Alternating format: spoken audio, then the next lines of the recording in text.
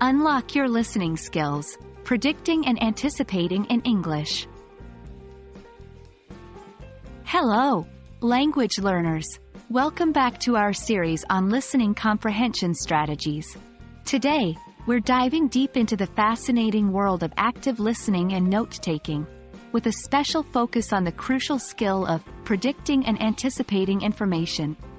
By the end of this video, you'll have some useful strategies to better anticipate what's coming next in a conversation, and how to make the most of those predictions in your note-taking.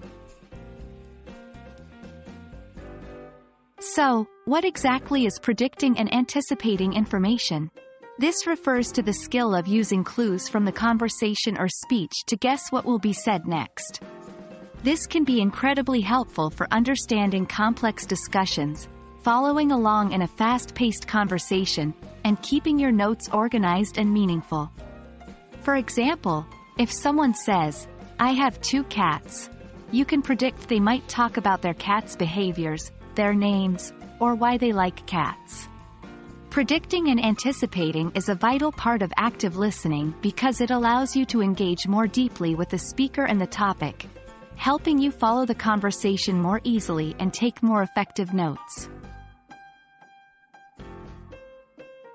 Let's get into the nuts and bolts of how to get better at predicting and anticipating. Here are some key strategies you can use. 1. Use context.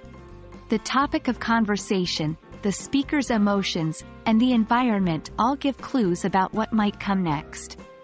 For example, in a discussion about climate change, you might anticipate information about global warming, rising sea levels, or renewable energy. 2. Recognize patterns. Speech often follows certain patterns. For example, a speaker may present a problem first and then offer a solution.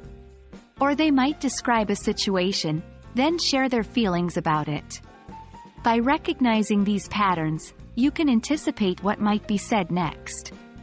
3. Listen for signal words.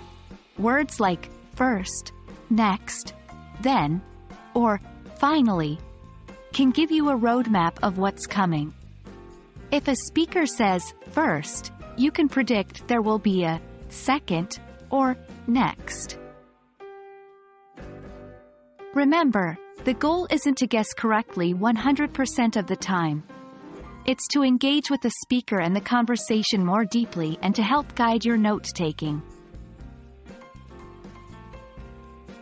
Now, let's tie this all back into note-taking.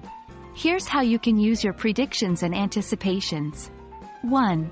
Organize your notes. If you predict the speaker will cover 3 points, you can create 3 sections in your notes ahead of time. 2. Stay engaged. Writing down your predictions keeps your brain actively engaged with the conversation. 3. Reflect and check.